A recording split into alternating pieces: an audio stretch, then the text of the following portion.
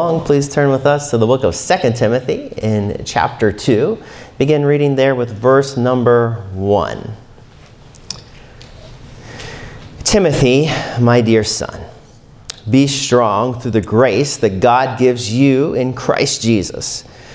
You have heard me teach things that have been confirmed by many reliable witnesses. Now teach these truths to other trustworthy people who will be able to pass them on to others. Endure suffering along with me as a good soldier of Christ Jesus. Soldiers don't get tied up in the affairs of civilian life, for then they cannot please the officer who enlisted them. And athletes cannot win the prize unless they follow the rules. And hard-working farmers should be the first to enjoy the fruit of their labor. Think about what I am saying. The Lord will help you understand all these things. Always remember that Jesus Christ, a descendant of King David, was raised from the dead. This is the good news I preach. And because I preach this good news, I am suffering and have been chained like a criminal. But the word of God cannot be chained. So I'm willing to endure anything if it will bring salvation and eternal glory in Christ Jesus to those God has chosen. May God add a blessing to the reading of his holy and perfect word. I'm going to start today by quoting one of my favorite all-time classic films. Some of you might know it, Mr. Smith Goes to Washington, starring Jimmy Stewart. He stars as a congressman, and he gives the following speech about halfway through the film. You see, boys sometimes forget what their country means just by reading The Land of the Free in history books. Then they get to be men and they forget even more. Liberty is too precious a thing to be buried in books, Mrs. Saunders. Men should hold it up in front of them every single day of their lives and say, I'm free to think and to speak. My ancestors couldn't. I can. And my children will. This Saturday, of course, is Veterans Day, November 11th. It was originally called Armistice Day to remember the treaty that ended the First World War, the war to end all wars, as it was called at the time. It was signed, of course, at the 11th hour of the 11th day of the 11th month. Then in 1954, Veterans Day was expanded in the United States to include all military, those who had served both in times of war and of peace. We owe our veterans certainly a great deal for their service. We will also remember their families, the ones who kept things going while they were away, the ones who gave them incentive to serve. And so we thank all the veterans, as we already have honored them today, for your sacrifice. We remember and pray for all those who continue to serve around the world.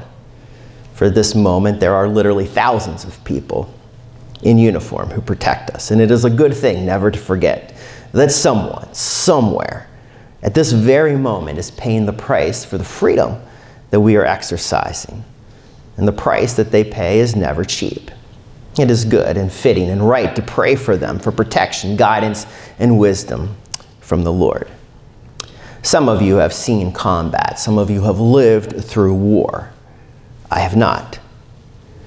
I thank God for that, but I know that some of you have seen what that conflict is. Some of you may have lost a relative, a friend, a family member due to war. And we all know that war is not a thing of the past. It continues around the world right now. The world is full of violence and war. People are living in the effects of that right now. Turn on the news and you will clearly see it. There are today children who will cry because they no longer have a place to live. They no longer have a parent to come home to. Unfortunately, there are going to be mothers and fathers today who may hold a lifeless body of their child in their arms, crying for the grace to continue to go on. The world is a difficult place at times. But God is not surprised by that fact. In fact, he speaks many times of the battle that is existence. That he calls us to be ready because in many ways, he knew that the world would always be at war. That's why he refers to us, as he does in this passage today, as soldiers. Soldiers for Christ, not with, of course, guns and bombs, but with the sword of the Spirit, with the Word of God, because the world has now been in, and has always been in, a spiritual war. Perhaps the most important and eternal war of them all. There have been great wars that have been fought in our nation. The Revolutionary War, which, of course, gave birth to this great nation. The United States Civil War, which, of course, ended slavery. World War II, which helped end the slaughter of the Jewish people, and certainly the end of authoritarian dictatorships in the world at that time. And there are certainly noble values to stand against such evil, but all nations and all groups will one day end, because this world will end. But the things done in a spiritual battle, they have eternal consequence. They are the people that one day we will always be with God, or we will not be with God, based on our acceptance of Christ. So no mistake, we are in a serious battle, and that God is giving us the fight to stand against the ways of this world that to many people follow. It seems like wisdom to them, but in the end is nothing but fool's gold. And so as Christians, we battle every day. Some of those things are external. They are outside ourselves, and certainly we don't have to be reminded of the battles, but some of them are also internal, our own thoughts and motives. So we need to listen to God, allow him to guide us, because the world is going to lie to us. It's going to tell us things that aren't true. It's going to tell us things that we fear. And those fears are going to try to stop us from continuing to do. They're going to say, you've done too many bad things.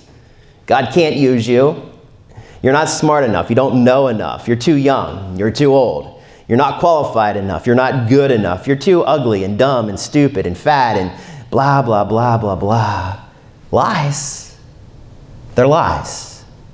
So you have a choice to listen to lies or to rise above the father of lies and listen to your Father who loves you and made you and has called you to serve in his army because he created you to do so. You don't have to be perfect. You just have to serve a perfect God. In God's kingdom, though no one is forced to serve, it is up to you. Jesus will come as he did to his disciples and say, follow me. The requirement is up to you and your desire to serve. At this moment, he asks that we only have hearts, a desire to serve him, that we make him the top priority. If we allow him, he will lead, and he will tell us what to do, and we may do it. But effective soldiers must be loyal and obedient, as Jesus' own disciples were. 12 came, and 11 of them would go to suffer unto death in their service to him. That's why Paul writes in 2 Corinthians chapter 5, verse 20, we are therefore Christ's ambassadors. Ambassadors are those who go and represent someone else. They speak on someone else's behalf. They represent them in totality. And so in our lives, we represent Jesus. We speak for him. Our actions represent him. They bear meaning to him. So we need to ask daily, what do you want me to do? How will you guide me? And he focuses on those spiritual things, as Paul tells us in 2 Corinthians 5:17. If anyone is in Christ, you are a new creation. The old is gone, the new has come.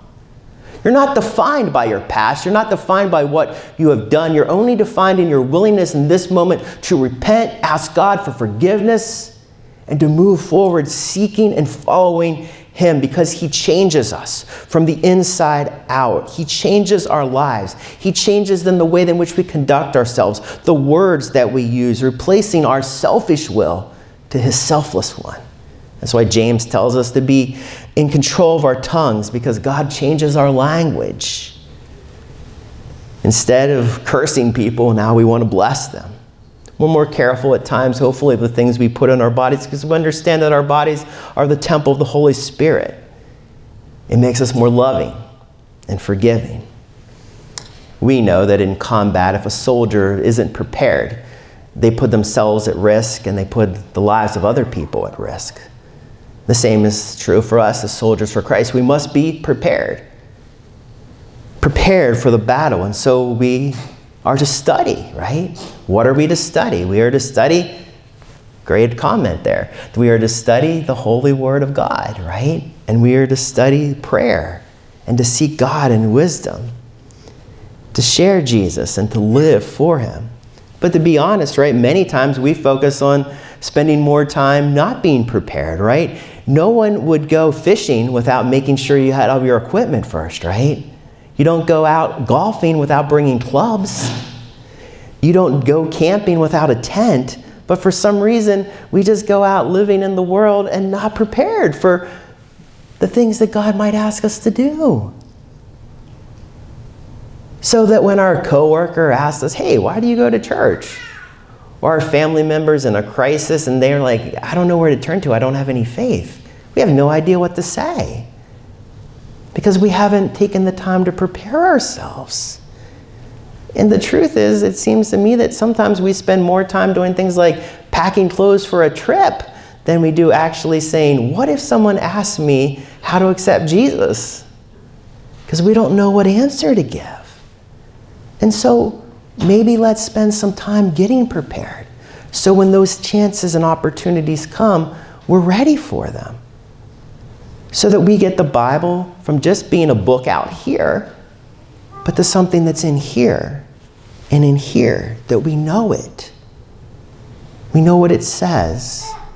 We don't have to memorize every single thing word for word, but we understand the heart of Scripture, and we can understand key phrases that we remember, and we can remember where to find things that we read. And we can use that to affect our lives and to share it with the lives who are around us. We all are going to have different jobs, different responsibilities, because God gives that to us. But I think of the words of John Newton, who wrote the very beautiful hymn, Amazing Grace, one of my favorites. He once remarked the following, which I think is absolutely true.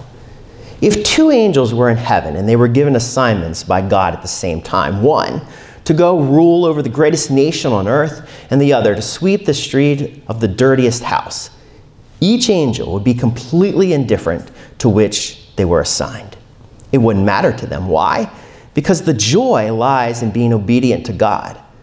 To be a follower of Christ, the important thing isn't what God has us to do. The important thing is that we do what God wants us to do. The important thing is to just do what God wants us to do. The joy comes in being obedient to whatever God asks us to do. Whatever we're doing, we can do it with the joy of God. If God called us to do it, He will be with us. What is He calling us to do? What is He calling you to do? Seek Him and ask Him if you're not sure. Because I guarantee He wants you to do something. And if you're not sure, keep asking until which time it is revealed in your heart and confirmed in your mind, that you may feel God's joy in doing it. Look at our passage again. Paul is writing to his dear friend and younger protege, Timothy, writing from prison while in chains, to encourage Timothy to remain strong. He actually invites him by his words to join with him in his suffering like a good soldier should, understanding the dangers, the trials, the perils that await Timothy as they awaited Paul. Because Paul is advising him that no one who serves as a soldier understands that there will be danger. There will be difficulties. But as he tells them, don't get involved in civil affairs, but instead remember to please your commanding officer, which of course is who? God. Because there can only be one which we are most loyal to, right? Because at some point, loyalties will be in conflict with one another. Priorities will be different between something that calls us to serve, and something else, right? But if we are a soldier in Christ's army, He must be the top priority. Everything else must be secondary. We can't serve two masters. We cannot be in two armies. We must choose. And so, to serve God is to pick Him, to serve Him first, not our reputation, not power, not money, not even nation or family, but God must be first. You see, when we get tangled up with civil affairs, the messiness of this world, Sometimes we lose focus, right? We can get ensnared in political or national powers, and that is certainly not to say that as Christians we don't have an obligation to live as citizens in this world and to be responsible and to vote and oppose wrongs of society and to do good things, of course. But even as we're serving in this world, our first allegiance is to Christ. For his kingdom is that which will live and reign forever. All the kingdoms of this world will one day dissipate. We need to learn what pleases God. How are we prepared to fight Satan, his lies, striving to become better and stronger, not just being bystanders watching other people serve like they're marching on a parade and clapping, but instead to serve ourselves. I recall the words of Napoleon, who once said, "Alexander, Caesar, Charlemagne, and I, we have founded empires, but upon what did we rest our creation of genius?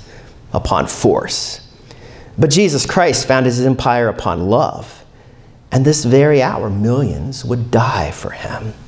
You see, Jesus loved us so much that he would die for us. He took our sins upon himself, and all we have to do is trust him, follow him, and obey him to maintain our cohesiveness and effectiveness.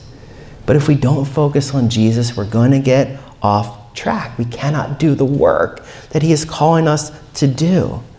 That's why Paul reminds us in Ephesians chapter 6, verse 12, our struggle is not against flesh and blood, but against the rulers, against authorities, against the powers of this dark world, and against the spiritual forces of evil in the heavenly realms. The grim reality is that we are going to face in this world continual hardships because we are in continual battle with the forces of evil, the lies and dominion of this world. And while we draw breath, that will be a difficulty we face. And yet at the same time, we can take refuge in this. Our commanding officer is Jesus Christ, who knows all things, who sees all things, and is perfectly right and good, and has the utmost love and concern for you. You see, sometimes I think we look out into a world that is dark, and it looks to us hopeless at times. Things seem bad and they're only getting worse, and we don't know what to do. God knows. He has already seen it. To him, the future is completely as crystal clear as the past. The victory is already won. We only need to do what he asks. So that our hopelessness is not just a means of theological debate, it is a fundamental wrong view of reality. God wins. And when you serve him and you do what he asks you to do, by proxy, you win. I recall being a very small child. I don't know if I was 5 or so, and going to Gettysburg, Pennsylvania, my grandparents taking me there, and for the first time standing on those hallowed ground, I remember sitting in reverent silence, thinking about the men who died in the very place in which I stood to give freedom to others. And I felt that same thing at other places, like the Tomb of the Unknown Soldier, in places from Arlington to Antietam. I know that others have given their lives for the freedom that I have. And to those who have done so, I say thank you. I appreciate your service for freedom, because I know that freedom is not free. But I also know that the freedom that any of us have in an earthly sense can be taken at any moment from us. It is a reality that some great dictatorship could come in at any moment and remove such freedoms. But what can never be taken from me is my freedom to accept Christ. No external force can ever take that from me, no matter what they do to me. It cannot be undone. That I get to know Christ and the power of his resurrection that gives me freedom not only in this world, but in the one that is to come. That we may know Christ and the power of his resurrection, so that, as our old hymn says, we can go onward as Christian soldiers, marching as to war with the cross of Jesus going on before. God has called you, all of you, to serve him. He loves you and he knows you, and he will be with you. Let us pray.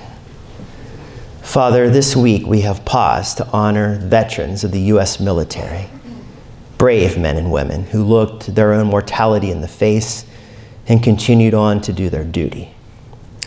We thank you for their service. It is right and fitting to do so. But help us to also realize that in many ways, as followers of Jesus Christ, you have called us into a spiritual war. Help us to be prepared. Help us to trust you, to love you, to serve you and obey you. Help us to realize how serious it is that every day there are people who come into this world and others who leave it.